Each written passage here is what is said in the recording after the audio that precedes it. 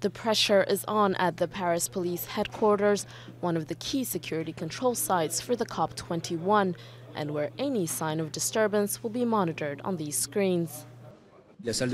Staffing in the control room will be reinforced, even though it won't be the only control room monitoring the COP.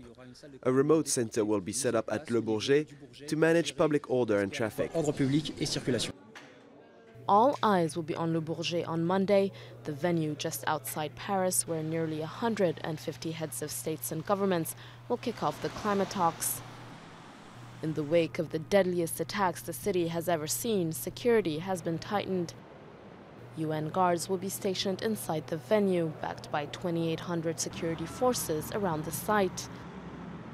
Another 6,000 officers will also be on Paris's streets the first couple of days, in addition to multiple road closures and border checks already in place. It's likely to be a commuter's nightmare, prompting the mayor of Bourget to give residents one piece of advice. Sometimes when transport workers are on strike, people have to take the day off. I think that for those who can, taking Monday off would be the best solution. Security may be on organizers' minds, but not everyone feels so concerned. I'm more worried about the inconveniences when going to work. Besides that, I have zero concerns about the COP21. They always target smaller areas. If they had wanted to attack a head of state, I think they would have done so already. So I don't see why we should be scared. With the country on high alert, the government has also banned major demonstrations.